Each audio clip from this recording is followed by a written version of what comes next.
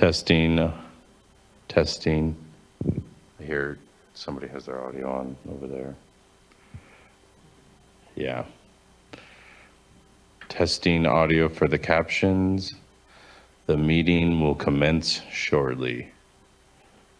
The meeting will commence shortly.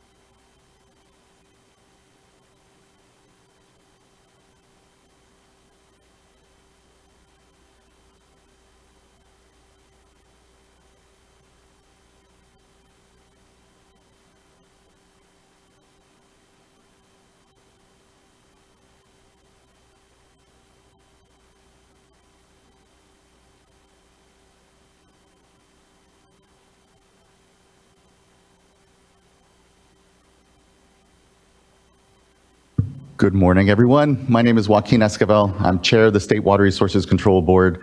Today is Tuesday, January 17th. It is 9:02 a.m. and I'd like to call this meeting to order. I'll begin by first introducing my fellow board colleagues. Joining me today is Vice Chair Doreen D'Adamo virtually. Joining us as well here in person is Nicole Morgan, Board Member Nicole Morgan, Board Member Sean McGuire, Board Member Laurel Firestone. And additionally, we have here this morning Eric Oppenheimer, our Chief Executive Director, Michael Laufer, our Chief Counsel. It's the beginning of the year. When you don't do the speech for a while, it can get a little rusty. Our Chief Deputy this morning with us as well is Jonathan Bishop. Our Clerk of the Board is Courtney Tyler, and assisting her today is Margie Arjol and Biba Malatik. As you can see, this meeting is a hybrid meeting, and so for those of you joining us virtually, you're either viewing us from the Cali PA live stream or the YouTube live stream. But if you intend on commenting on any items today during the board meeting, you need to be on the Zoom platform. There are instructions on how to do so at the top of the agenda. If you're having any challenges getting onto the Zoom platform, though, please do just email the clerk of the board at board.clerk@waterboards.ca.gov, and she can help get you onto the platform. Once you are on the platform, your camera will be off. You will be on mute until it's your turn to speak on the item you've indicated. For everyone here in the room, good morning. We're here in Sacramento in the California Environmental Protection Agency building. A few announcements for us as well. Please do observe the exits. If there happens to be an emergency, we'll calmly file out to Cesar Chavez Plaza and await further direction there. Additionally, if you are intending on commenting on today's items, there is a QR code on the wall for you to be able to sign up. Once you do come to the podium, please introduce yourself and any affiliation you're a part of.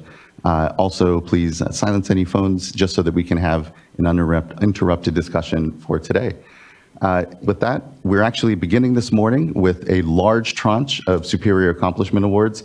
I really want to appreciate those that have kind of held on to the new year here. I know we ended the new year with quite a schedule, and so I really appreciate everyone's time and patience this morning as we acknowledge those that actually do the work at this institution. It's easy for us as board members up here to opine, take credit, and also take whatever criticism is out there. But it is you all that are the heart of this institution. And so we appreciate everyone's patience as we here take a moment to acknowledge a lot of folks that have contributed well here to the boards. And so I would like to welcome up first and foremost, I believe we're starting with the Office of Information Management and Analysis.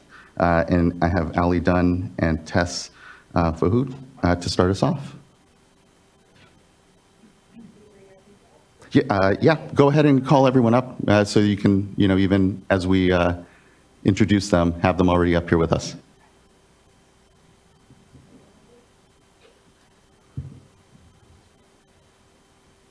Okay. I'll do a walk so I can look at everybody.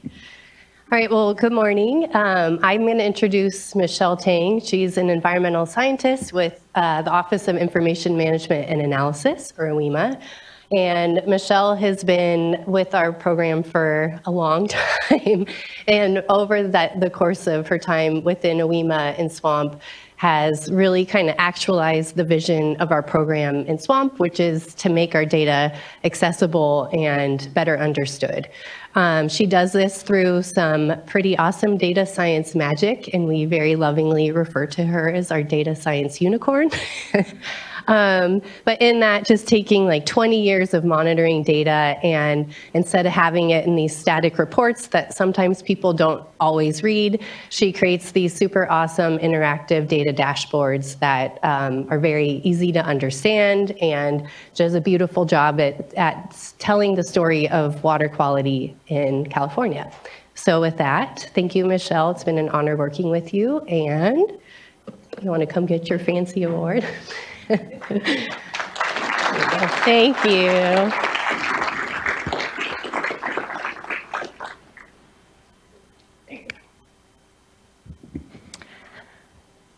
Hi, I'm Tessa Foget, and I am recognizing my staff person, Kim Pham, who has worked in our unit, we call it the SWAMP IQ unit, but it's our quality assurance and data management unit for SWAMP.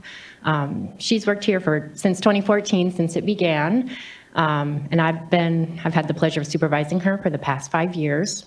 She is our chemistry data manager, and chemistry is our biggest and most complex data type, so she handles the bulk of our data, and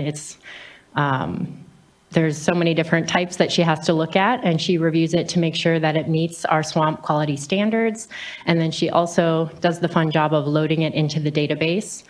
And over the past 2 years, Kim has had a 68% increase in the number of chemistry files she has managed, and she has used her amazing organizational skills to kind of improve her already efficient process, as she was already processing the highest volume of data for us.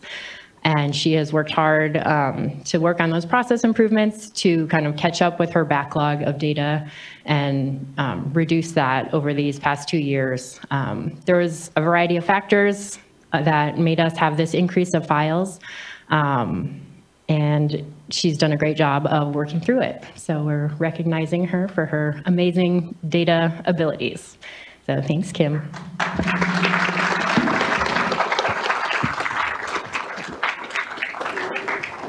And thank you both as managers for uplifting their work and creating this opportunity to be able to really acknowledge what I know, here shared on the board is a huge priority when it comes to just better utilizing our data to make us better decision makers amongst it. So huge thanks. And we can take a quick, our traditional awkward photo here at the dais.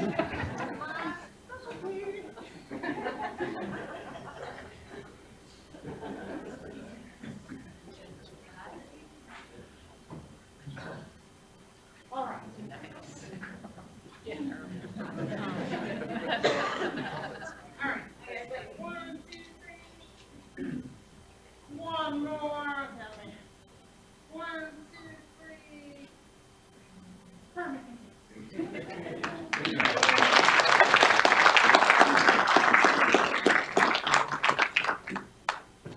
Next, I have the honor of calling up the head of the Office of Research Planning and Performance, James Knockbauer. Yeah, good morning.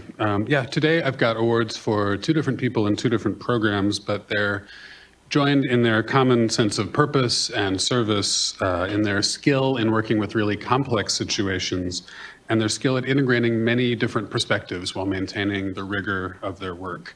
They also always focus on empowering other people. First, we've got Jamie Ferguson. She has been an exceptional leader in our transition to the Cornerstone Learning Management System. This has been a 10-year dream of hers, and it's really taken 3 or 4 years now to get the contracting, procurement, agreement, customization, integration, rollout, and content all in place. She did this in coordination with Division of Administrative Services, Information Technology, CalEPA, CalHR, other CalEPA organizations, and beyond. And she knew there would be no backstop during this transition. Our former system, the Go Sign Me Up learning system, went offline exactly when Cornerstone came online. And I never had any doubt that Jamie and her team would be able to seamlessly pull off a transition. She's also ensured there was a robust rollout and training process about this training program for employees and managers. And this has been really helpful for us to bring out a whole bunch of robust trainings and to make signups and approval more manageable and more workable. She's done this all while leading and supporting and challenging her team and helping the training team and other units at the water boards meet ongoing needs and emerging issues, including training topics like leadership, inclusiveness, racial equity, and scientific and technical needs. She's done this also in coordination with Davis, with Sac State, with CalHR, and many others. So she strongly deserves this recognition today. Come on up, Jamie.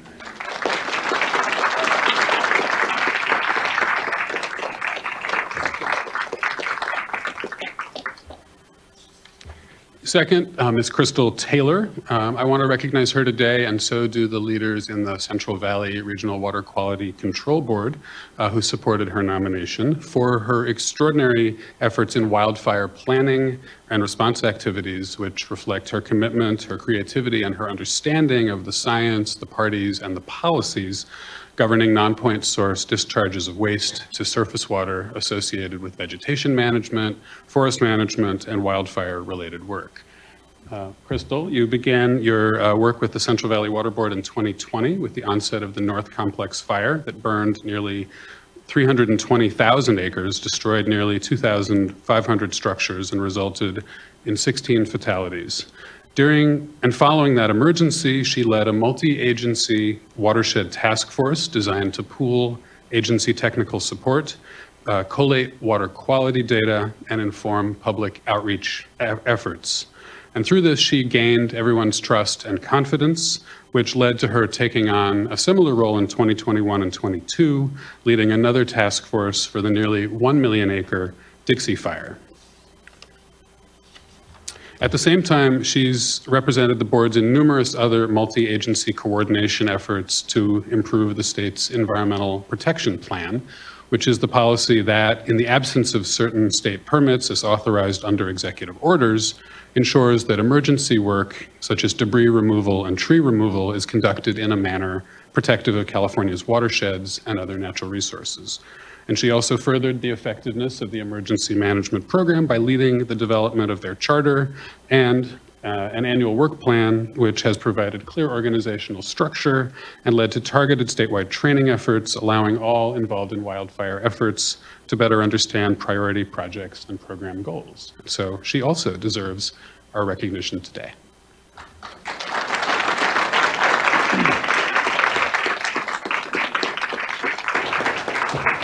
Huge thanks, Jamie and Crystal. And you're not going to get away without an awkward photo with us here as well. So just really appreciate, those are core issues here within the work that we do, both supporting our staff and of course all the wildfire work. So just huge thanks.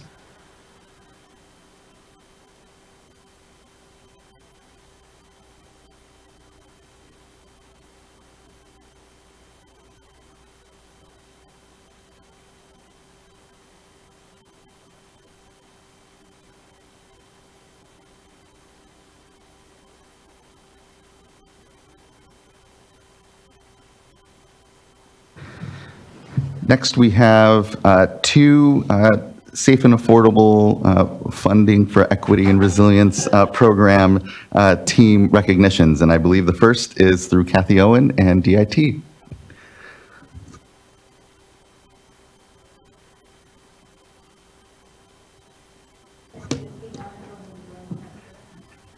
Yes, please.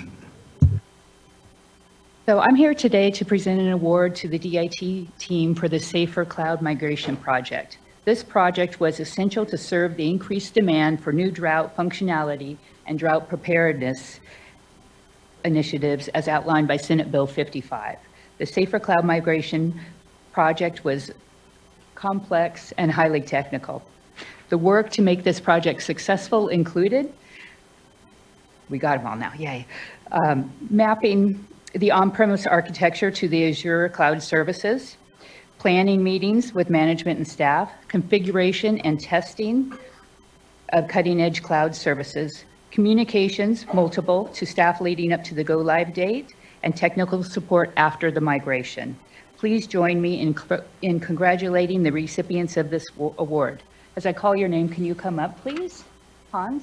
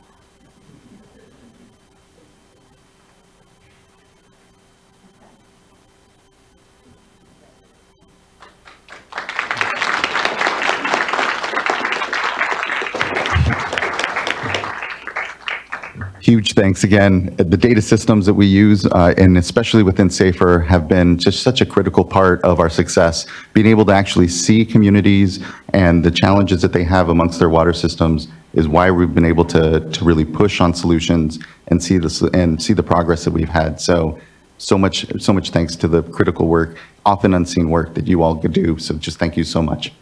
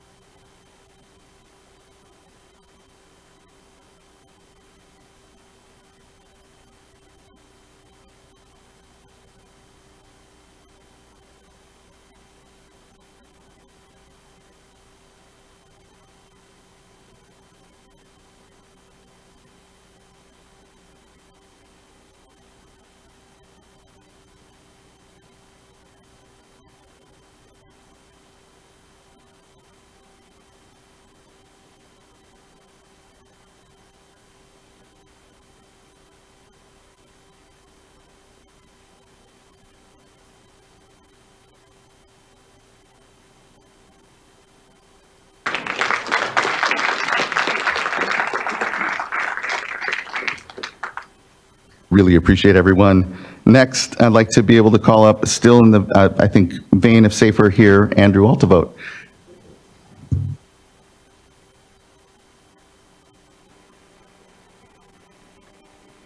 Thank you, Chair Escabel, members of the board. So today I actually have 2 additional SAFER awards.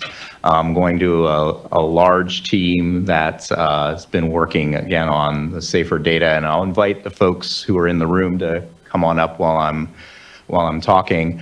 The first award is actually one for work that was done over a year and a half ago on the SAFER dashboard, and that's our outward public-facing visualization tool that we have that presents the data on the failing and at-risk systems for SAFER. It allows you to look at statewide.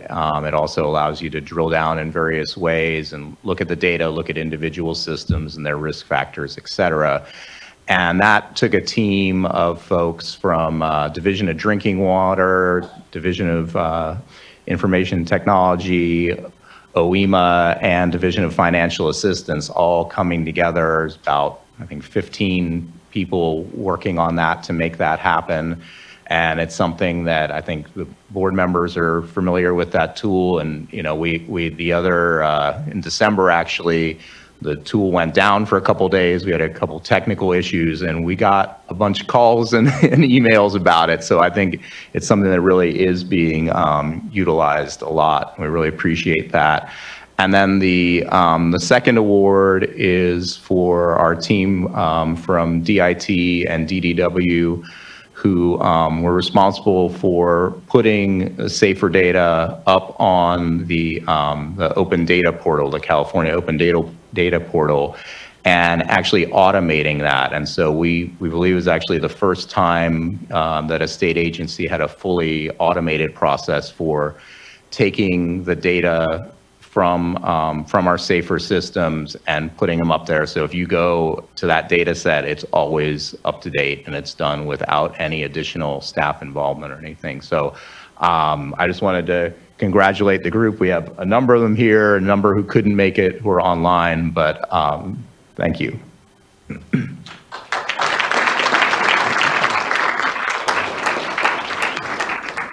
Huge thanks to you as well, Andrew, for elevating again and acknowledging their work, and completely agree that the dashboard has become such a critical part of the way that we think about our systems within the state, the way that we continue to find solutions as well here.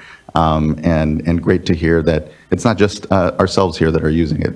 A lot of folks are out there using the data and using it to continue to bring solutions. So just huge thanks for the recognition, and importantly, huge thanks to the team for the actual work.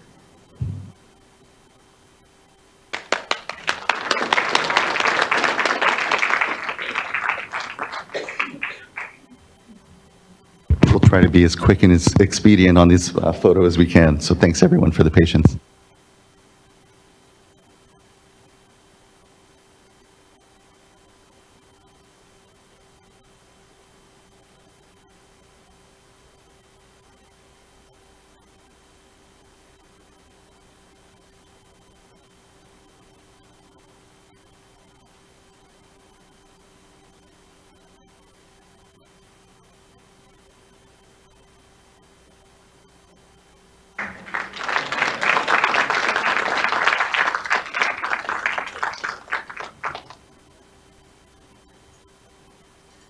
Again, thanks everyone for this time to do this. And we have one additional tranche, I think, of folks to acknowledge amongst it. Andrew, is that true, or did that encompass both? Thank you, Andrew. That wraps up our Superior Accomplishment Awards. Huge thanks again to everyone here. 2023 was an incredible year, and I know here as we begin this year, the board's work, it will be another big year for it. So just appreciate everyone's continued contributions to what is no small mission before us. And huge thanks here from the dais. That now brings us to public forum, and I believe we have one public forum commenter. We have Alton Wright, I believe, joining us here virtually. Good morning, directors. Alton Wright, former director at North Yuba Water District. I believe the board clerk included my short memo in today's meeting record. I hope you've had a moment to review it. If not, that's okay. I'm not here to reread my memo. Rather, I have a single relevant question, though I'm not expecting an answer today. Instead, I hope my question inspires the board to consider the integrity and honesty of those entrusted with managing and supplying one of California's most precious resources. My question is this: is the access, conveyance, and sale of unpermitted water allowed by the State Water Resources Control Board? Thank you for your time. Thank you as well. I believe that wraps up everyone we have for public forum, and appreciate everyone, well, our one commenter that took the opportunity to address the board. Next, I'd like to now move on to official board business. And our first item of board business is consideration of adoption of the December 19th board meeting minutes. Are there any adjustments, comments, or motions? I'll make a motion to adopt the December 19th board meeting minutes. I'll second. Thank you both. Ms. Tyler, can you please call a roll call vote? Board Member Morgan? Aye. Board Member Firestone? Aye. Board Member McGuire? Aye. Vice Chair Diadamo? Aye. And Chair Esquivel? Aye. Thank you. Thank you. That concludes the first vote of the year, a successful one.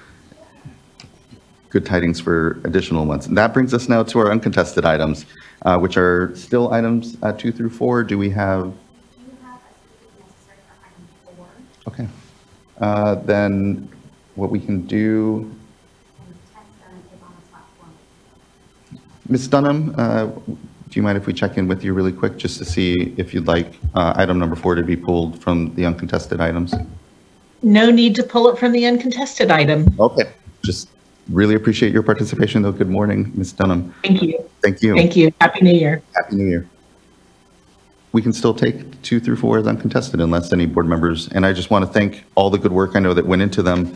And, but if anyone would like to make a motion, I think we are prepared. I'll move to adopt items 2, 3, and 4. I'll second. Thank you both. Ms. Tyler? Board Member McGuire? Aye. Board Member Morgan? Aye. Board Member Firestone? Aye. Vice Chair Diadamo? Aye. And Chair Esquivel? Aye. Thank you. Thank you as well. The votes carry and the items are adopted. Again, appreciate everyone's good work on them. That then brings us into then our informational items. And our first item is our current hydrologic conditions and response update.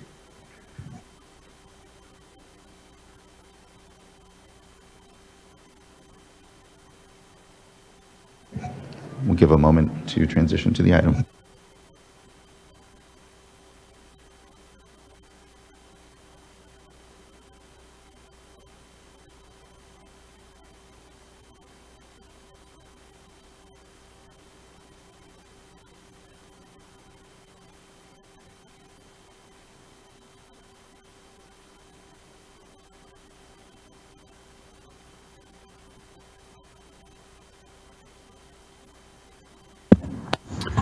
Good morning, Good morning. Chair and members. I'm James Nachbauer, the Director of the Office of Research, Planning, and Performance, and we coordinate these hydrologic condition and response updates.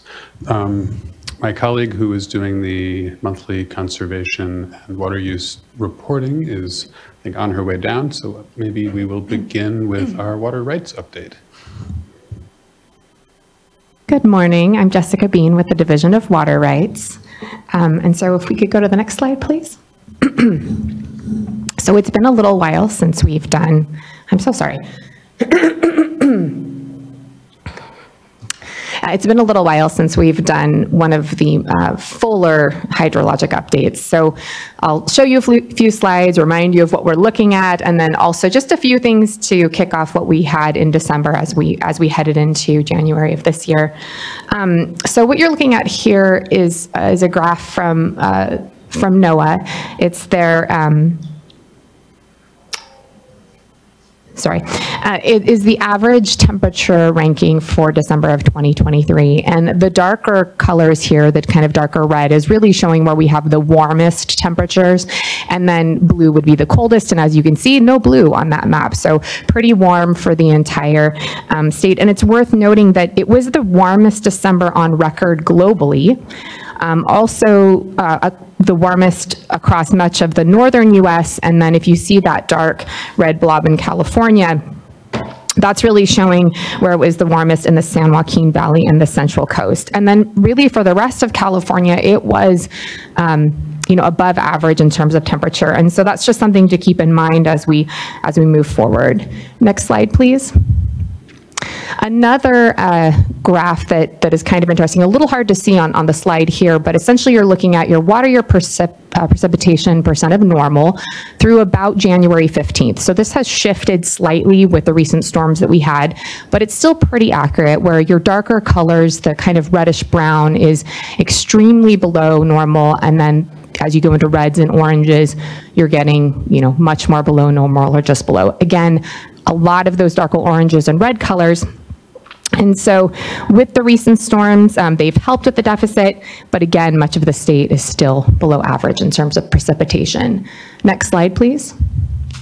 So we'll go into our traditional slides now that you're used to seeing, but essentially what you have here is looking at the different indexes for precipitation, and your lighter blue area is the average. And then if you look down around January on the graph here, you can see that blue line is the current where we are. And so for the northern part of the state, we're looking at about 66% of average. It's ticked up. I think it's actually 67% today. Next slide, please. And for the San Joaquin area, we're looking at 47% today. Again, these numbers are slightly different because these graphs were pulled yesterday, but I went ahead and looked to see what they were, if they had changed today. And then if you go to the next slide, for the Tule Basin area, we are at 41%. So, more precipitation in the northern part of the state, less the further we go south. Next slide, please. So here's our snowpack. And if we look statewide, we are below average. Again, this slide was taken on January 11th. So the storms that happened over the weekend and then what we saw yesterday have changed these a little bit. So I will give you some more updated numbers for that as well. But essentially you can see that average is in blue again. And the dark blue line is where we are currently. So for the statewide, we're 49% of normal for this time of year. And then in the north, we're at 54%. As you get into the central area, 53%, and then 32% south. So again, it's not even in terms of the snowpack that we're seeing. We do have some more storms slated, which is great. I will say it's getting warmer. So they're going to be warmer warmer storms. So we're anticipating seeing some rain. The snow is going to be at much higher elevations. So not sure how that's going to impact the snowpack, but we'll just keep an eye on it. Next slide, please. Okay, here's our major reservoirs. And just to note that here again, you haven't seen this in a while, but the little charts are for each of the major reservoirs. Your kind of goldenrod box shows the capacity. The green line there is the historical average, and the blue is current capacity. And so on the positive side, we have all of our major reservoirs are close to or above average. And just to note, it's the Pine Flat Reservoir is the highest at 166% of normal. And then the San Luis is the lowest one at about 86%. And you can see here, when we look at the select south of Delta reservoirs, the capacity for Cachuma is 91%, Diamond Valley is 93%, and San Luis is 59% of capacity. Next slide, please. So we wanted to provide some of an update on where we are with groundwater recharge temporary permits. That's obviously been a big discussion topic, and just to note, we've received 9 permits to date, and we have been able to authorize 4 for the water year, and that authorizes about 30,000 acre-feet of diversions. And just to note, the most recent one was for the South Sutter Water District. They had that 180-day temporary permit, and so we have the other ones are pending for a variety of reasons. We do have a website where folks can check in to see the status of those.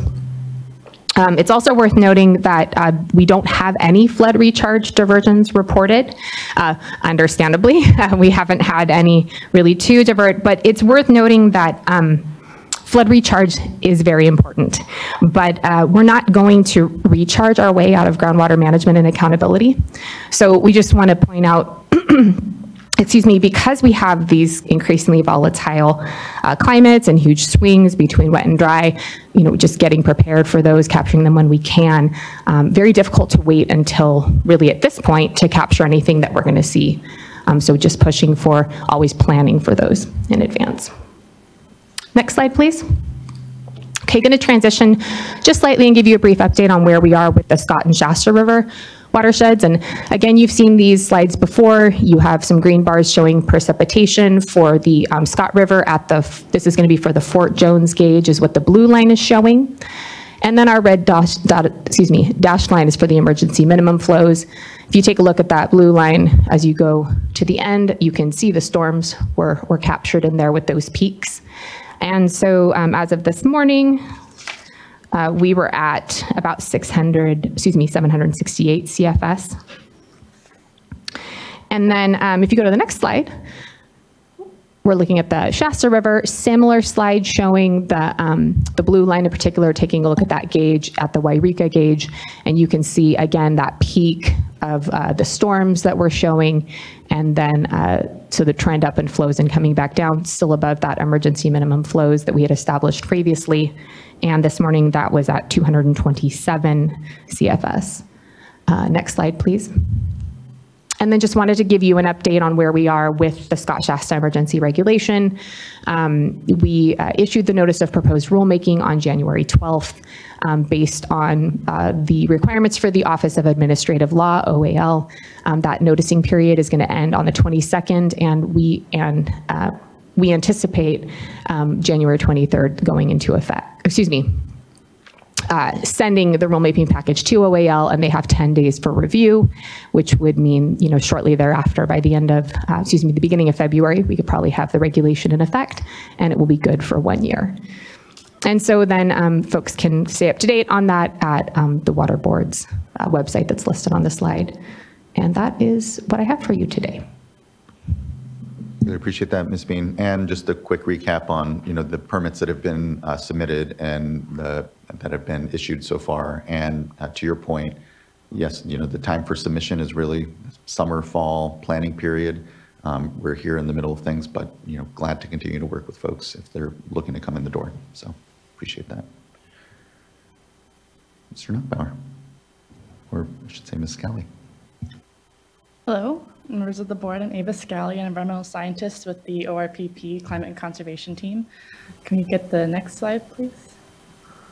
So I'm here filling in for Dr. Rodera today, whose work still made my work possible today, even though she's on leave. And to recap our status on the monthly urban water use reporting, we unfortunately still have delays while working on the transition from our old submission platform on the Drink portal to the DDW Data Safer Clearinghouse, although we expect these transitions to be fully complete very soon. And I will also be posting the full data set of our monthly reporting from May onward online by the end of the month. Next slide, please. So our latest month snapshot for urban reporting is October of 2023. Our statewide residential use average was 89 gallons per capita per day. This information is based on 404 reports. There were some outliers of extreme error that were filtered out. As you can see, 2023 was a wetter year than the previous 2 years, but based on the greener shade, which is hard to see on this slide, on the Palmer Drought Severity Index. However, the RGPCD remains the same from 2021, 2022, which is an interesting observation. Next slide, please. This is a month-to-month comparison, January to October 2022 versus 2023. January through October 2022 was a very dry year, as we just saw, and it corresponds to a higher residential water use. 2023 winter to spring brought lots of rain and sustained cooler conditions throughout the early summer. End of March, Governor Newsom lists several emergency drought proclamations, including the 15% voluntary conservation threshold, but all county drought level emergencies are still in effect. Starting in July, temperatures rise, typical dry season conditions hold, and we see RGPCD catch up to the previous year. And I look forward to providing more information from the 2023 whole calendar year to complete this picture in our next conservation update. Thank you. Yeah, thank you. I really do appreciate. I know, as we transition to a different portal, there's been some data issues. I appreciate folks continuing to work on those so that we can have just a continued accurate and informative data set when it comes to conservation currently in the state as we contemplate, we know, conservation budgets, which are a hot topic amongst folks. So thanks for the continued work here to make sure that we have this data, and looking forward to, it's getting caught up, if you will, and continue to move forward in a really critical space. So much appreciated for that update.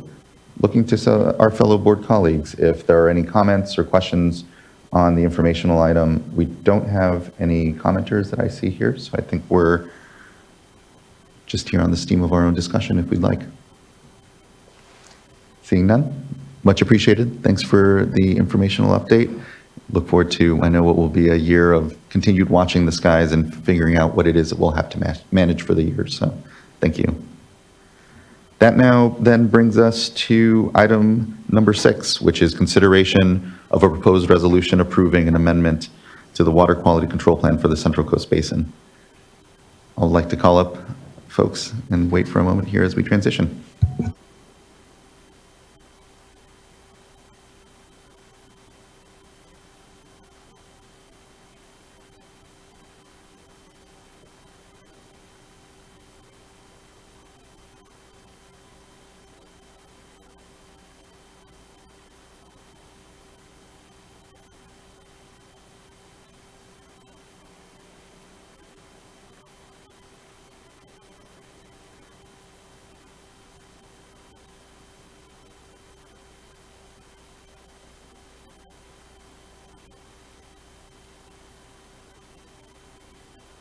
Good morning. I'm Peter Bonch-Osmolowski, Central Coast Water Board Engineering Geologist, and I am here to make the recommendation for the Basin Plan Amendment, total maximum daily loads for nitrogen compounds in the San Ynez River Basin. Adoption of this resolution will result in the Basin Plan Amendment to incorporate nitrogen compounds, TMDLs, and an implementation strategy to improve nitrate, ammonia, and total nitrogen water quality for the San Ynez River Basin. Oh, next slide, please. So there's the recommendation approving the Basin Plan Amendment. And next slide, please. So to geographically orient you, this is a map of the San Ynez River Basin. It's a 900 square mile river basin in Santa Barbara County, which encompasses the communities of Lompoc, Solvang, Buellton. And I've highlighted in red the location of the surface water impairments by nitrogen compounds, which do occur really just in the lowermost reaches of the river basin, from around the city of Lompoc downstream to the San Ynez River estuary. We currently don't have any actual data for the estuary itself. Elsewhere in the middle and upper reaches of the river basin, where we have monitoring data, the nitrogen water quality trends are quite good and concentrations are well below water quality standards. Next slide, please. So let's take a quick look at the nature of the water quality problem this TMDL is addressing. First, we do have the elevated nitrogen compounds in surface waters of the lowermost river basin downstream of Lompoc. And note that I will be using the word nitrogen as shorthand for nitrogen compounds, which includes nitrate, ammonia, and total nitrogen. We also have some concerns about nutrient loads reaching the San Ynez River estuary, which is a biologically productive, important resource. I mentioned we don't currently have data for the estuary, but we do have concerns about potential nitrogen loading to the estuary. Finally, we also want to acknowledge that there have been upgrades at the Lompoc wastewater treatment plant about a decade ago, and this has resulted in very significant improvements in nitrogen water quality. Next slide, please. So the overarching goal, water quality goal identified in this TMDL is reduction and management of nitrogen loads from controllable sources. In achieving this goal, there will be a cascade of water quality benefits that will result as illustrated in this schematic. Starting left and moving right on the schematic, reductions in nitrate will improve drinking water quality and reduce risk to human health. Also, we anticipate protection of high quality waters, which means maintaining the existing good water quality where we have it elsewhere in the middle and upper reaches of the river basin. And reductions in nitrogen ammonia toxicity will provide benefits to aquatic habitat. And finally, we anticipate providing an extra level of protection to the estuary to reduce nutrient enrichment, which tend to fuel nuisance algae blooms. Next slide, please. This slide gets to the meat and potatoes of the TMDL. TMDLs are representations of the loading capacity of a water body to protect against the risk of nitrate and ammonia toxicity, and to provide some protection against the risk of biostimulation in the estuary downstream. And that biostimulation is a condition of excessive algae and biomass. The protective water quality thresholds for these goals are 10 milligrams per liter nitrate, 0.025 milligrams per liter ammonia, and 8 milligrams per liter total nitrogen, respectively. Total nitrogen includes nitrogen in all its molecular forms, and this does provide some additional measure of protection to the estuary from nutrient enrichment. Next slide, please. Taking a quick glance at the implementation strategy for this TMDL project. Overall, the primary objective is to reduce nitrogen loads from wastewater, fertilizer, stormwater, and animal waste.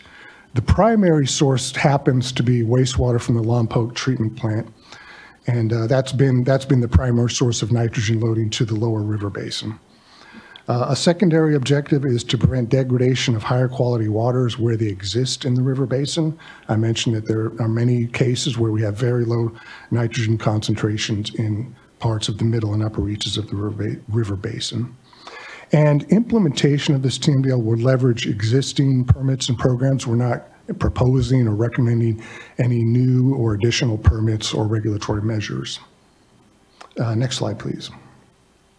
Because we have already seen improving nitrogen water quality in the lower San Ynez River, we do not expect it's going to take a significant time frame to achieve the water quality goals identified in this TMDL.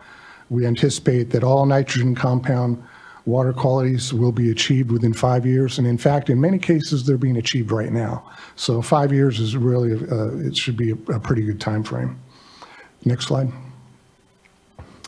We did have a public outreach and public comment period for this TMDL. We did outreach to tribal leaders in accordance with state law. We did CEQA scoping outreach. We had two public meetings. We engaged with EPA, and we did have a public comment period from January 30th to March 16th. We did receive two public comment letters from Santa Barbara Fly Fishers and Heal the Ocean. Santa Barbara Fly Fishers, their comment was they were requesting more stringent nitrogen thresholds or nitrogen targets for the San Ynez River estuary. Heal the Ocean primarily, their focus was primarily on suggesting that we should really consider groundwater to be a source of nitrate to streams, and we should also consider septic systems to be a source of nitrogen loading to surface waters. So those are the comments, and then next slide. And so concerning how we responded to those good comments, we don't have, with regard to the estuary, we don't have water quality data for the estuary. The estuary itself is not listed on the 303D list for impairment, so we're not even certain about its status with regard to impairment. But as I mentioned, it is an important biological resource. We recognize that, and therefore we developed total nitrogen targets for the Santa Ynez River, which will provide an extra level of protection against nutrient enrichment to the estuary, even though we don't currently know what the status of the estuary is now. We can always reopen the TMDL based on new information. So if we have new information for the estuary, we can definitely revisit this TMDL and maybe look at different nitrogen thresholds to protect the estuary. With regard to Heal the Ocean's comments, the groundwater, we do consider groundwater a source of nitrogen potentially to surface waters.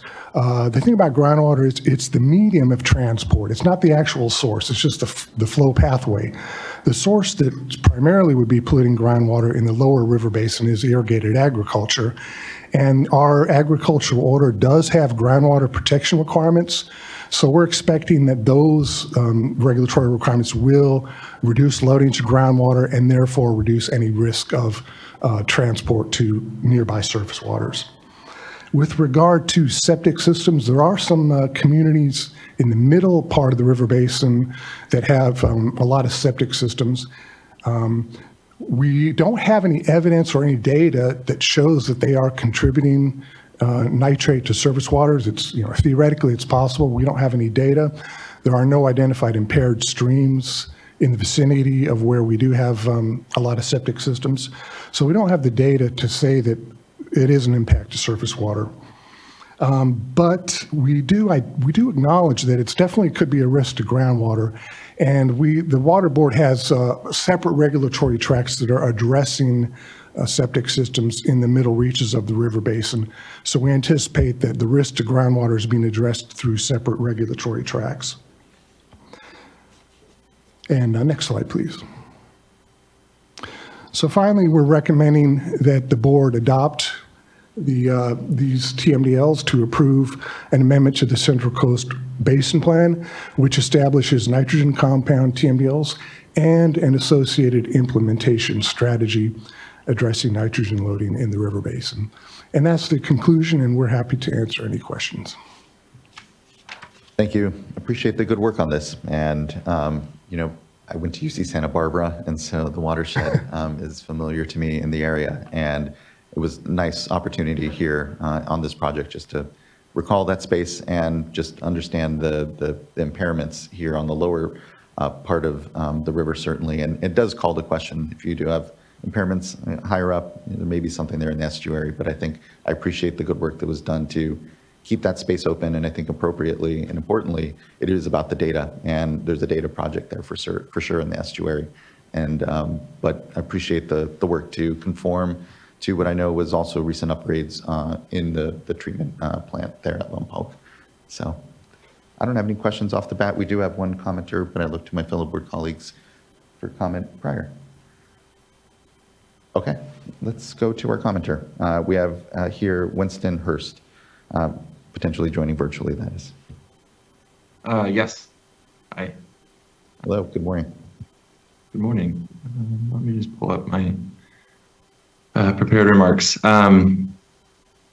So yes, the Santa Barbara Fly Fishers thank the Water Board for the thoughtful and detailed response to our written comments.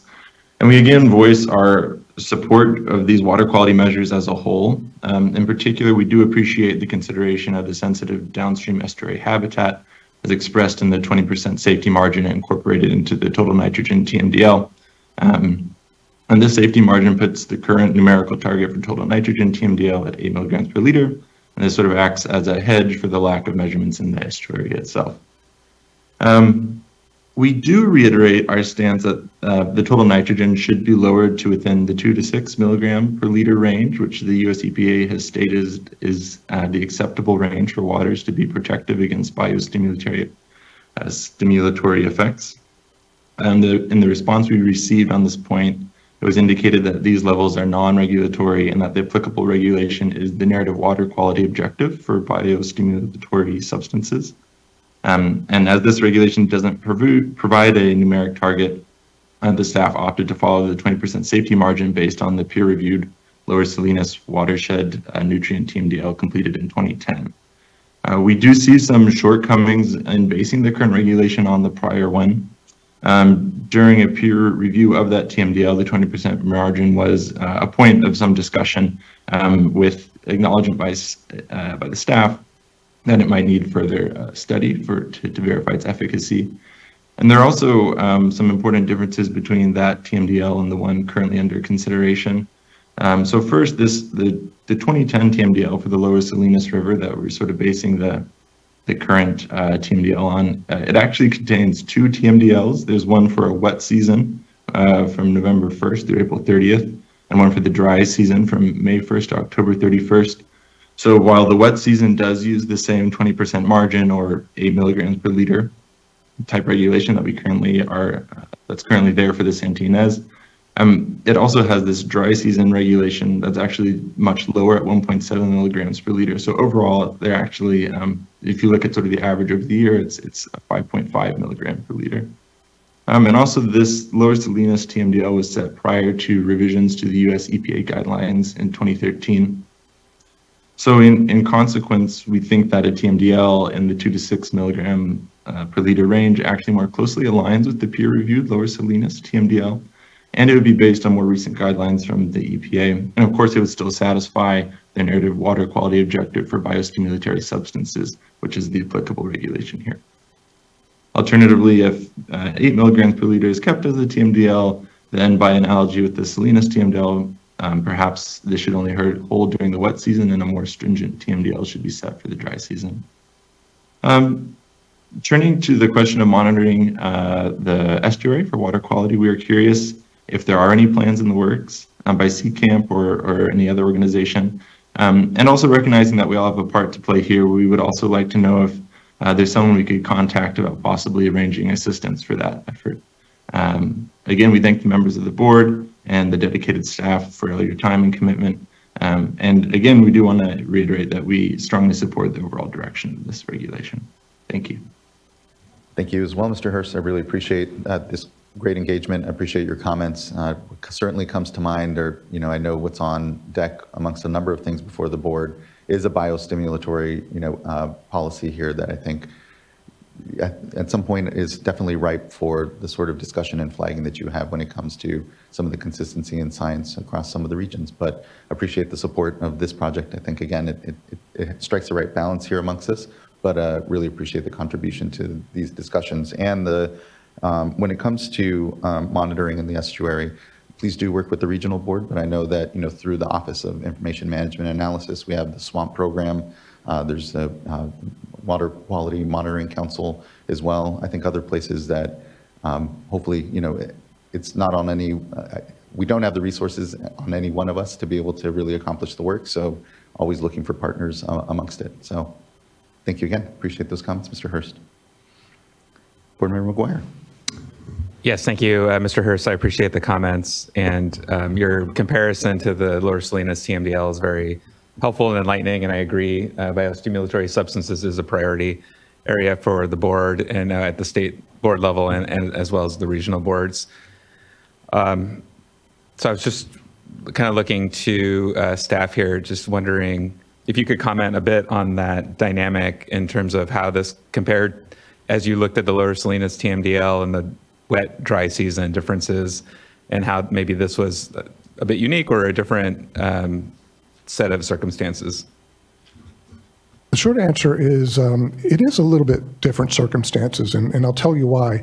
Our approach at the Central Coast Water Board has been for our biostimulatory TMDLs, has been to adopt a weight of evidence approach. What that means is if we're going to recommend very stringent nutrient targets or thresholds, we have to see evidence of a adverse water quality response in terms of algae, biomass, excessive nuisance blooms, dissolved oxygen problems. We definitely saw all of that in the lower Salinas Valley. Santa Ynez, because the water quality has really been improving in the past 10 years, we didn't see we didn't have data to show excessive amounts of algae, excessive amounts of biomass, lots of nuisance blooms. We didn't have that data. We didn't even see evidence of low dissolved oxygen. Now that's for the river. What's happening in the estuary, we don't know. I think what we try to address in our comments is if we have data for the estuary and we see evidence of nutrient enrichment, algal blooms, an adverse water quality response to all that nutrient loading, we can revisit this TMDL, reopen it, and develop more stringent nitrogen thresholds. In terms of the question of water quality data, we did in our staff response to comments, we did note that there could be grant funding to develop a monitoring program for the estuary. CCAMP can be coordinate with the Santa Barbara fly fishers or any other groups, and we always do accept data from third parties in our assessment programs. So there's kind of 3 steps: grant funding, third-party data, or some kind of more coordination with our CCAMP and these non-government organizations. Thank you. I really appreciate that response, and just want to flag that certainly there's data needs out there. And I'm thinking to the red tide experience, particularly in the San Francisco Bay estuary. And I'm sure no estuary, frankly, is immune from the effects of climate change and bioaccumulation and those types of risk factors. And sometimes with the lack of data, it's hard to know where the risk factors are higher or lower. So I would definitely be supportive of some sort of effort to better inform our understanding of the estuary and the risks that might be present there. So thank you for that. But otherwise, I'm comfortable with the proposed TMDL. Really appreciate that, board member. Looking to other colleagues if they had question or comment. Okay, hearing none, I think we may be prepared. Okay. I am not prepared. I will move to adopt item 6. I'll second. Thank you both. Ms. Tyler, can you please call a roll call vote? Board Member McGuire? Aye. Board Member Morgan? Aye. Board Member Firestone? Aye. Vice Chair Diadamo? Aye. And Chair Esquivel? Aye. Thank you. Thank you as well. Vote is unanimous, carries, and the item is adopted. Really appreciate the good work again and look forward to what is, I know, additional discussion around amongst all these issues. So thank you. Next, we can move on to item number 7, which we're doing a tour of the state, and now we're moving to the Los Angeles Regional Water Quality Control Board for now a consideration of a proposed resolution approving an amendment to the Water Quality Control Plan for the Los Angeles region. Give a moment for us to transition. I believe our colleagues are joining us virtually here.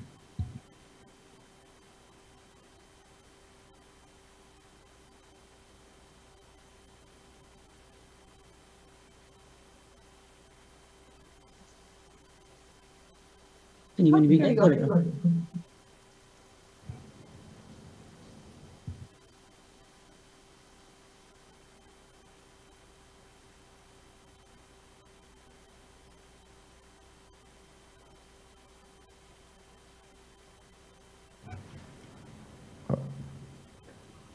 Are folks able to unmute themselves here? They may not be able to. They may be. Oh, they're all co-hosts. No? Yeah.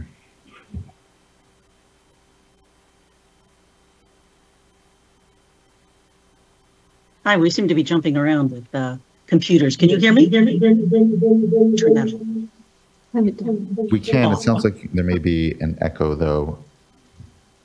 Okay, can you hear me now? Yes, we can. Okay, we're good? We are. Thank you. Can you hear us now? We can. We can hear you. Thank you.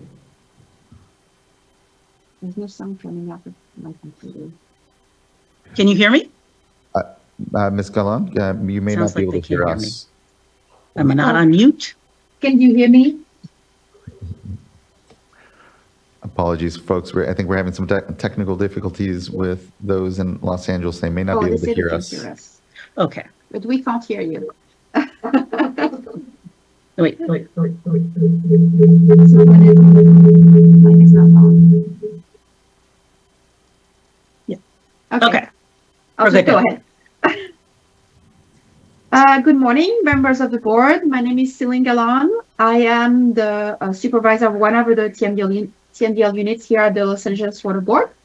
And joining me today are Dr. Elby Knight, the manager of our regional program section, and Tanon Nguyen, I hope I did this right, the water resources control engineer in charge of this project. So the item before you today is a reconsideration of the Dominguez Channel and Greater Los Angeles and Long Beach Harbors waters toxic pollutant TMDL. This TMDL has been in effect since 2012. Next slide, please. The TMDL addresses over 70 separate impairments due to heavy metal and organic pollutants in the Dominguez Channel and Greater Los Angeles and Long Beach Harbor waters. It was originally adopted by the Los Angeles Regional Board in 2011 and by the State Board in 2012. The TMDL revisions before you today mostly incorporate the updated statewide sediment quality provisions, or SQPs, as amended by the State Water Board in 2018 for both the sediment quality objective, or SQO, for the protection of benthic communities and the sediment quality objective for the protection of human health. The updated SQOs are incorporated into the options for demonstrating compliance with the TMDL's waste load allocations and load allocations. The TMDL also adjusts the implementation schedule for achieving the SQO for protection of human health in light of the new compliance alternative. The TMDL revisions also consider the results of special studies and modeling as directed by the State Water Board. It includes additional source assessment and implementation recommendations for PCBs and updates monitoring requirements. The TMDL revision was adopted by the Los Angeles Water Board on October 13, 2022. For the State Board consideration, the revision was noticed for public comment on September 13, 2023. We received 8 comment letters on the item, and comment and draft response to comments were posted on the State Water Board website. Now I have a brief presentation if you wish, otherwise we're available for questions. And if you can respond in the chat, because I still can't hear you. I think you should go ahead and proceed with your presentation. I know there are a couple of commenters today, so I think that might be best. Okay, sounds good. All right. So first, I'm going to review briefly the water bodies that are part of the TMDL. Those include the Dominguez Channel and the harbor waters of the Port of Long Beach and Los Angeles and San Pedro Bay. The Dominguez Channel contains a freshwater section, including the Torrance Lateral and the Dominguez Channel estuary. As I mentioned before, the TMDL includes over 70 separate impairments due to heavy metals and organic pollutants, almost all in fish or in sediments. There are a few impairments in the water column by metals in the Dominguez Channel, but mostly it's fish and sediments. So this is largely a DDT, PCB, fish tissue, and sediment TMDL. The TMDL set forth a program of implementation to restore these impaired waters that is based on the California Toxic Rule, the Los Angeles Water Board's Basin Plan, and of more relevance to today's presentation, the 2009 statewide sediment quality provisions for toxic pollutants in California's bays and estuaries. In particular, the TMDL incorporated the sediment quality provisions narrative target for the protection of benthic community, and compliance from metals and PAHs can be demonstrated by the sediment meeting the benthic community sediment quality provisions. Next slide, please. The sediment quality provisions that were adopted by the State Water Board in 2009 included a narrative sediment quality objective for the protection of benthic community in sediment, which included implementation provisions. They also included a narrative sediment quality objective for the protection of human health from exposure of contaminants from consumption of fish, However, The objective for the protection of human health did not at that time include implementation provisions. So when the State Board approved the TMDL in 2012, they also directed the State Board staff to develop the assessment methodology to support implementation of the SQO to protect human health. State Board staff, as directed, set up a sediment quality objective advisory committee made up of stakeholders throughout the state and relying on the capabilities and expertise of the Southern California Coastal Water Research Project, or SWRCB, and also worked with Los Angeles Water Board staff to form a local collaboration, the Harbor Technical Working Group, with significant involvement of staff from the Los Angeles Water Board, the Port of Los Angeles and Long Beach, and other Los Angeles region local stakeholders. The Harbor Technical Working Group, with resources from State Board and significant resources from the ports, developed site-specific data and an analysis of the greater harbor waters as a test case for the application and implementation of the SQO for human health protection. This test case was used to revise the sediment quality provisions. The State Water Board amended the sediment quality provisions on June 5, 2018, adding an assessment methodology for the SQO to protect human health. The main purpose of the revision to the TMDL is to incorporate the updated sediment quality provisions, including the assessment methodologies for the protection of human health, into the options for demonstrating compliance with the TMDL allocation, and to adjust the implementation schedule for achieving the sediment quality objectives for protection of human health. Next slide, please. So here, this is a general overview of the TMDL structure with today's proposed revisions showed in red and underlines. As you can see, the numeric targets are used to set numeric allocations in water and sediments. In addition to these numeric targets, a narrative target was originally incorporated for the protection of Bentee community using the sediment quality provisions. The human health sediment quality provisions are now incorporated as well as sediment targets. In water, compliance with the TMDL can be demonstrated by meeting the water allocations. The assessment of compliance in sediment is more complex. Compliance for metals and pHs in sediment can be demonstrated by meeting the sediment target or allocation, or by the sediment meeting the Bentee community sediment quality provisions. For bioaccumulative compounds, so those compounds that may ultimately impact human health, that is DDT, PCB, chlorine, and dieldrin, compliance could originally be demonstrated by either meeting the numeric fish contaminant goal, meeting the numeric sediment target, or meeting the sediment allocation. Now, a forced compliance option is available by meeting the human health sediment quality provisions. Next slide, please.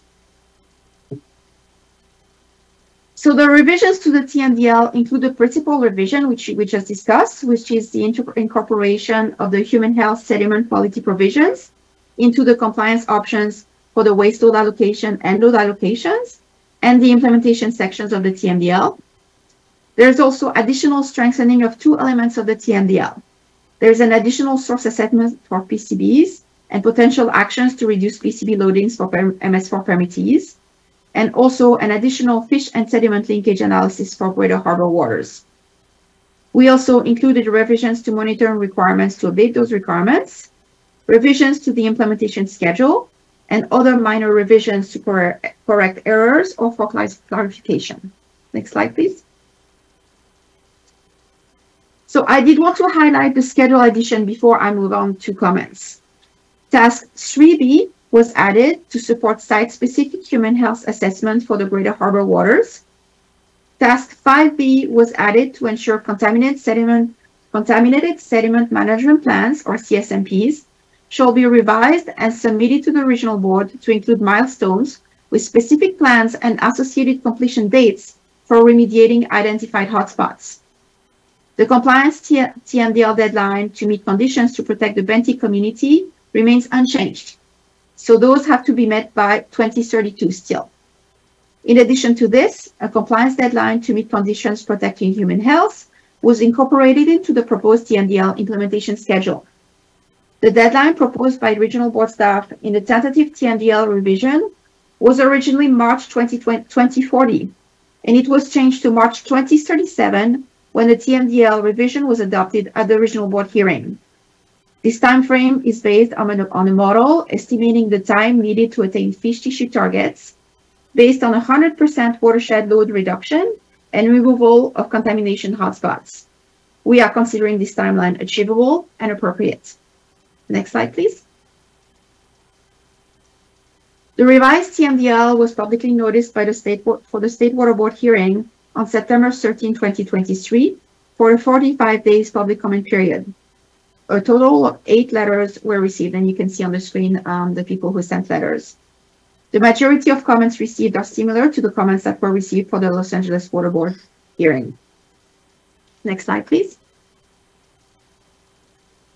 The City of Los Angeles Harbor Department and the Port of Long Beach support the State Board approval of the Basin Plan Amendment to incorporate the sediment quality provisions into the TMDL and to include human health SQ as an alternative compliance method.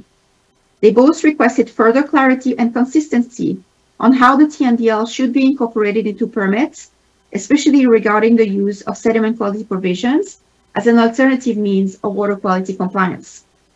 They particularly pointed out the pending industrial general permit and the pending commercial, industrial, and institutional permit.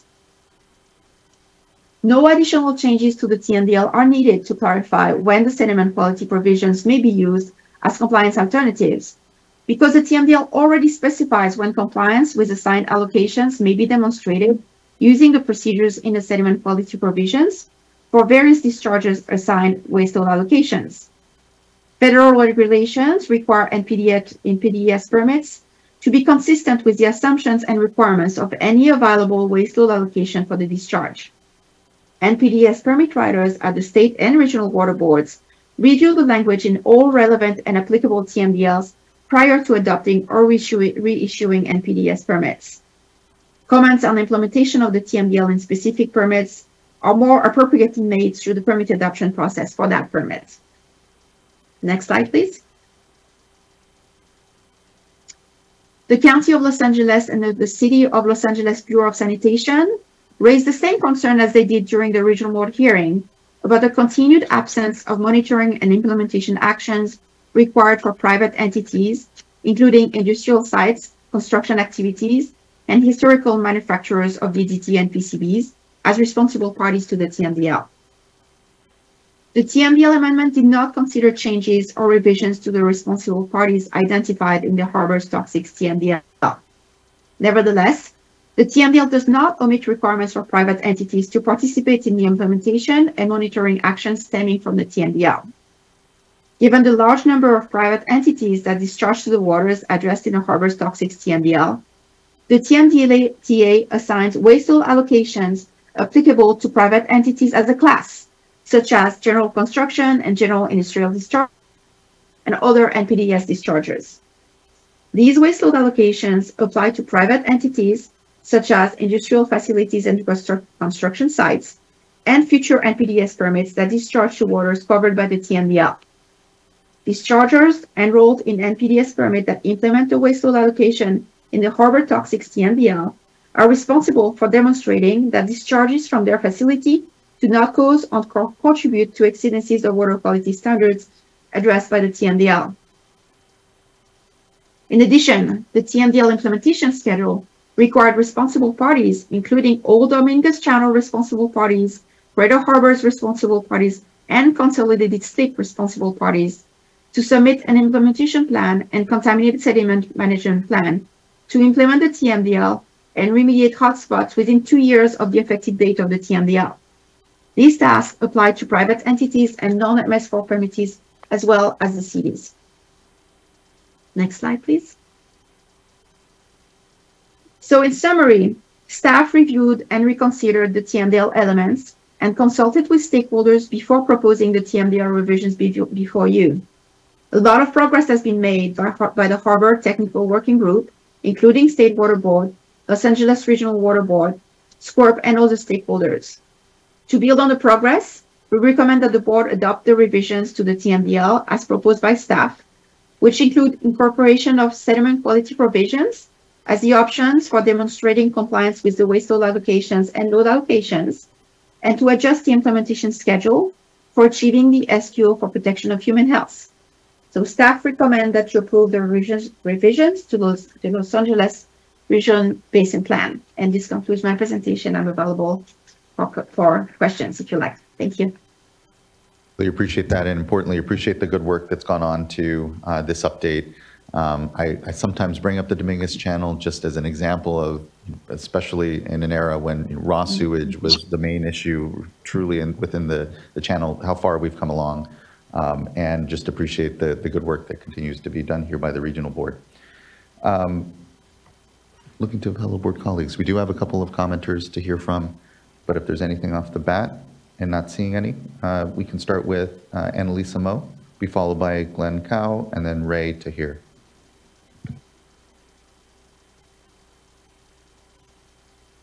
Hello, can you hear me? We can. Good morning. Great, thank you so much, and good morning. Hello, Chair Escobar and members of the board. For the record, my name is Annalisa Moe, and I serve as the Associate Director of Science and Policy at Heal the Bay, where we are dedicated to making the coastal waters and watersheds of Greater LA safe, healthy, and clean, because we believe that everybody deserves access to clean water and edible fish, and a healthy environment in which to live and thrive. I do want to start by thanking the regional board and the regional board staff members for their engagement with us through the process of developing this updated TMDL, and also for keeping the timeline to achieve the human health SQOs as short as possible. I mean, the TMDL is not perfect in our view. There could be more on the margin of safety, and there could be inclusion of proactive monitoring in the Dominguez Channel and harbor waters for constituents of emerging concern, so that we can prevent catastrophes like this from occurring in the future. But we recognize that this TMDL update is good, and it will be protective of human health. So we do support adoption. Our main concern lies with implementation.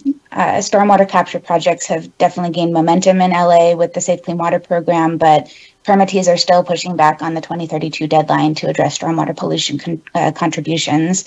And the 2027 sediment cleanup deadline is rapidly approaching. And the problem here is that every single day when no progress is made is one more day that subsistence anglers face toxicity exposure for themselves and for their families.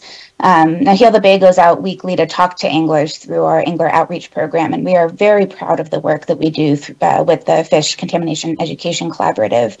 But it's also disheartening to educate community members on the risk that they face year after year, decade after decade, and not be able to share good news on progress made to reduce the source of that risk that they face. So I just urge the regional board and the state board to do everything possible to ensure that progress is made so that the deadlines within this TMDL are met. Thank you very much. Thank you, Ms. Moe. Next, I'd like to call up Glenn Cow.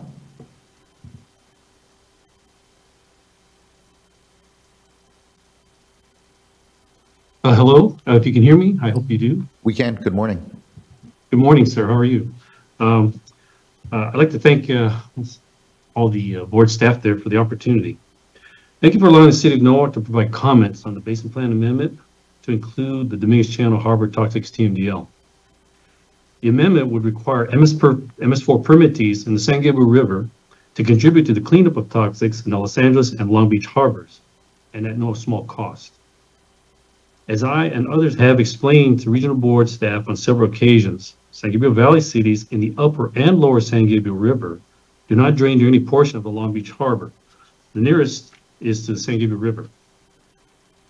Runoff from permittees in the upper San Gabriel River drain to Whittier Narrow spreading ground. Runoff would not reach Long Beach Harbor. Cities in the lower San Gabriel River, which includes Norwalk, drain to Seal Beach in Orange County, some 8 miles east of the Long Beach Harbor. Furthermore, runoff contaminated sediment would be contained in Los Alamos Bay, which, as the map below shows, is semi-enclosed. That'll be the next slide, or it'll be a slide coming up. Norwalk and others are concerned with having to comply with Dominguez Channel, Los Angeles, and Long Beach Harbor's Toxics TMDL Basin Plan Amendment. The amendment would require the MS4 permittees in the San Gabriel River to participate in the cleanup of toxics in the Los Angeles and Long Beach harbors at no small cost, as I previously mentioned. As I and others have explained to regional board staff on several occasions, San Gabriel Valley cities in the upper and lower San Gabriel River do not drain to any portion of the Long Beach Harbor, which is closest San Gabriel River. Seems like I just said all this. Can we go to the next slide, please? I believe I just said this. I'm sorry. Thank you. That's the map I was referring to, speaking of earlier. That shows where the outfall for San Gabriel River is down just below the Alamitos Bay and in that vicinity there. Next slide, please. Clearly, runoff from San Gabriel River, which supposedly contains contaminated sediment, would not reach Long Beach Harbor. As Norwalk and others have mentioned previously, the primary source of contamination to the harbors is due to the historical dumping of the DDT and other pesticides by chemical companies. Next and final slide, please. Lastly, as Norwalk and other permittees have mentioned on several occasions, the MS4 permittees, both city and county, are not responsible parties. Our understanding is that only the US EPA can make determination of a responsible party, which it has not done so with respect to permittees. Therefore, we respectfully ask that the state board return the harbor toxics TMDL to the regional board for correction. Thank you very much for the opportunity to provide comment. Thank you, Mr. Cow. I appreciate those comments. Next, we'd like to call up Ray to hear.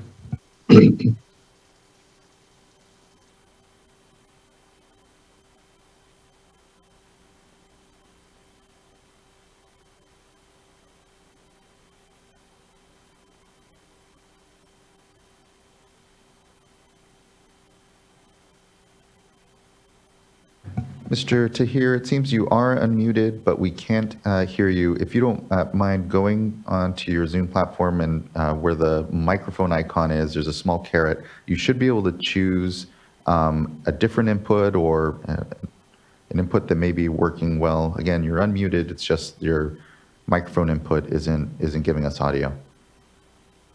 No, still can't hear you, unfortunately, sir.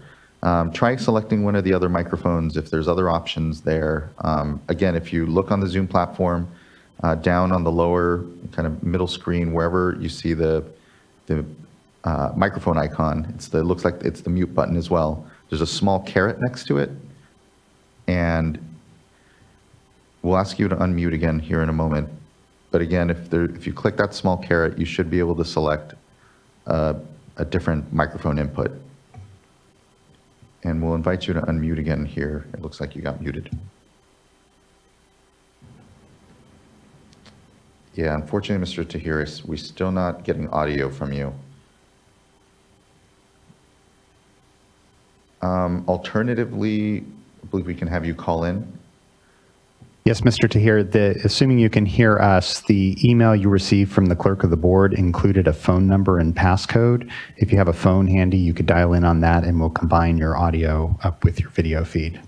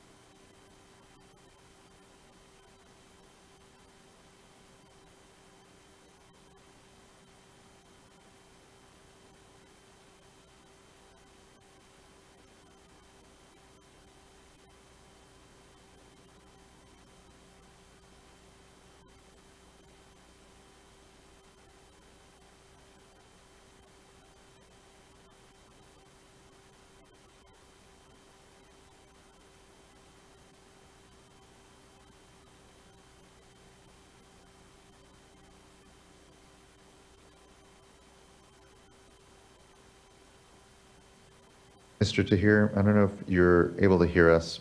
Hopefully you're able to potentially call in. Again, there's phone instructions are on the email you should have received from the clerk of the board.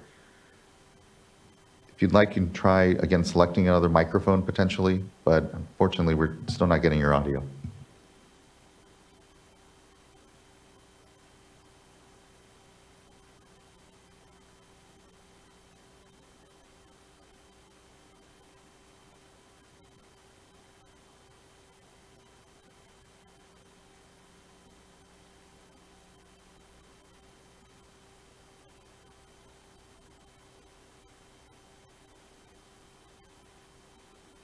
No, we still aren't able to hear you, Mr. Tahir.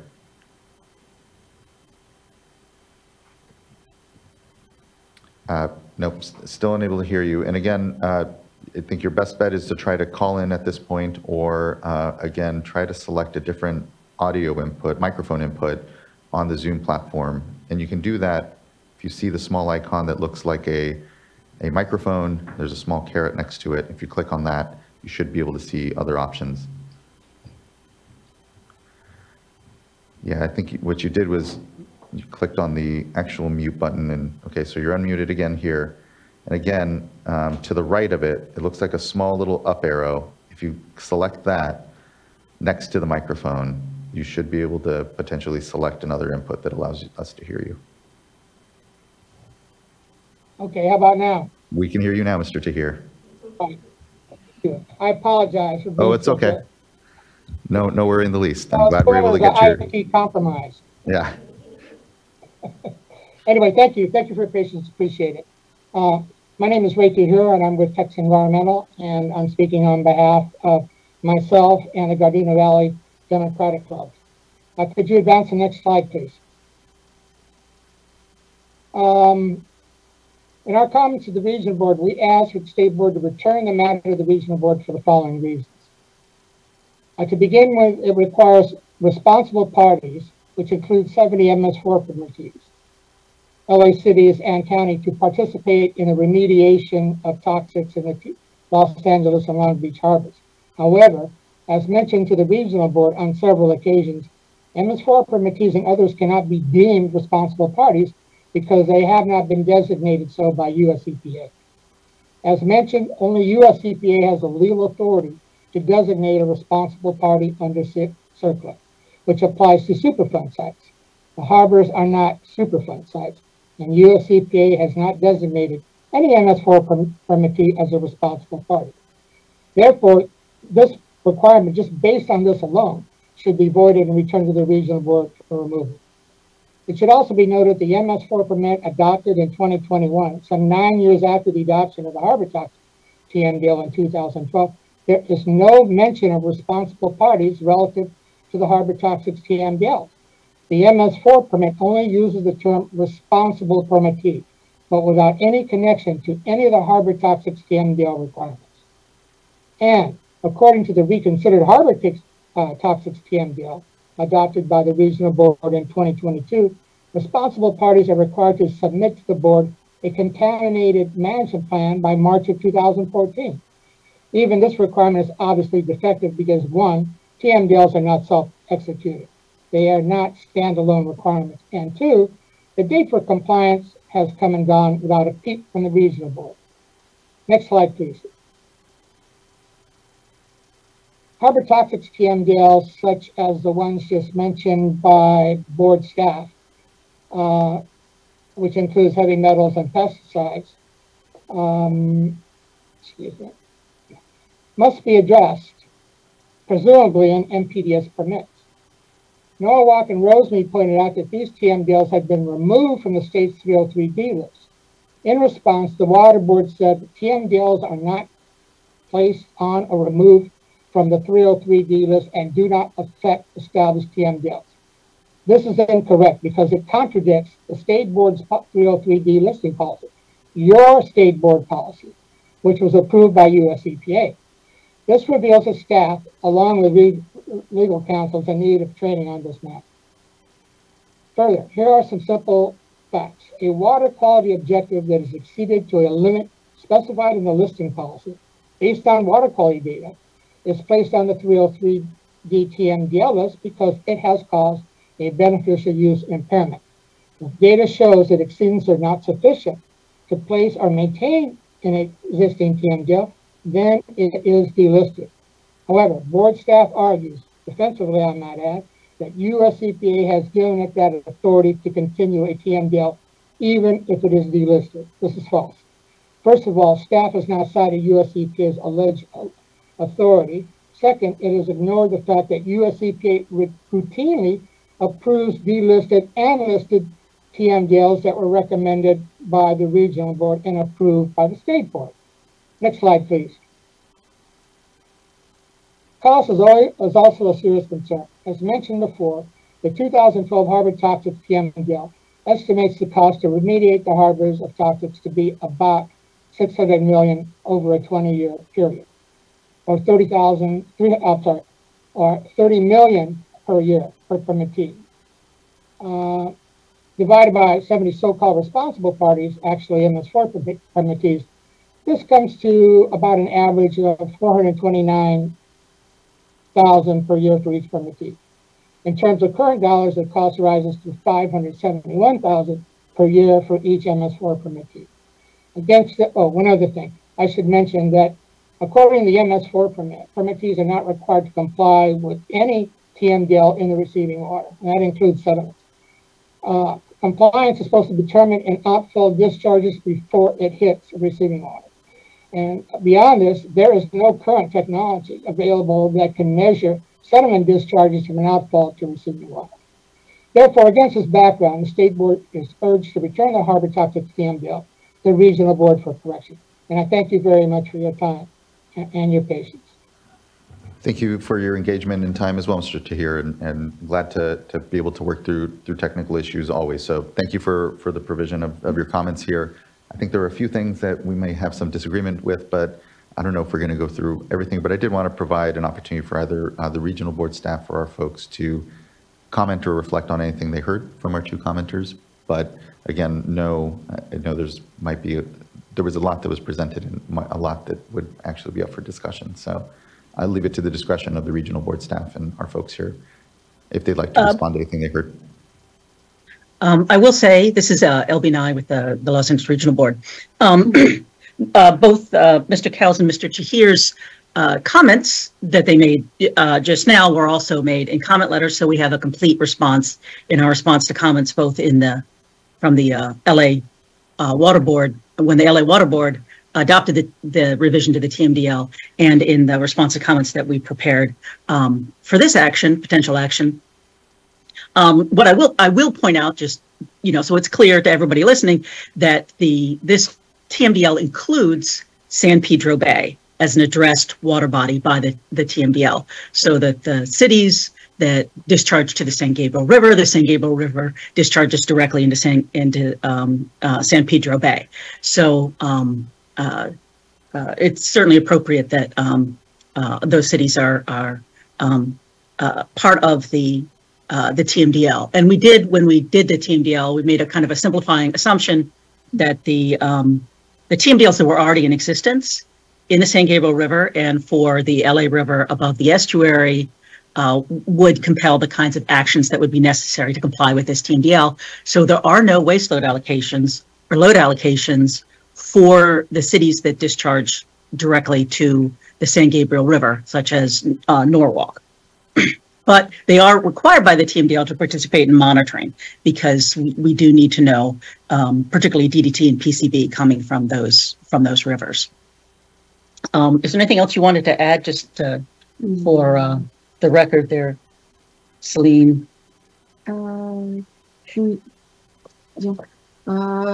think the thing we could add to regarding the historical sources of contamination, I think the picture that was shown in the presentation by Mr. Cow refers to an offshore dumping site.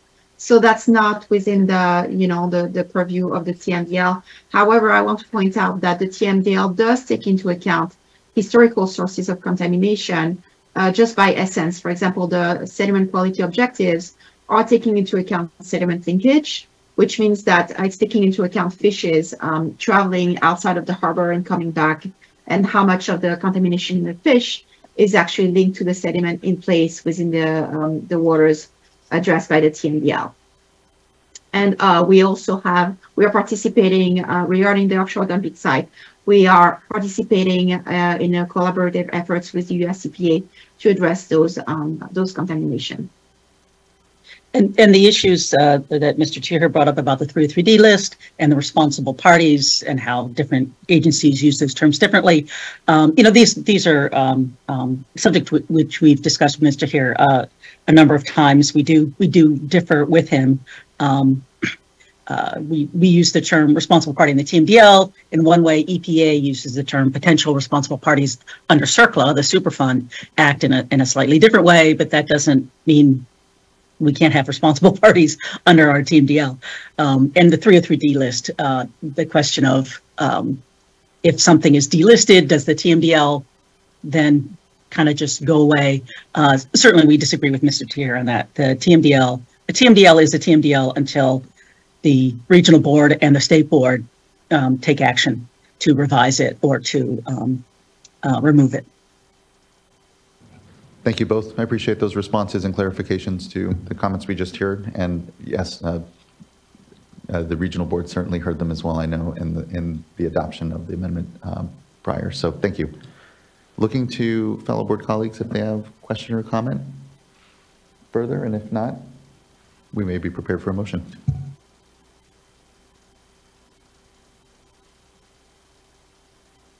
I'll move to adopt. I'll second.